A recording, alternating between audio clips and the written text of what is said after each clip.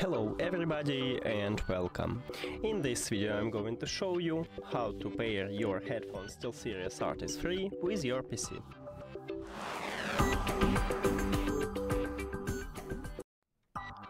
You have to start by press one time at the Windows button on your keyboard and then write Settings. Click on it and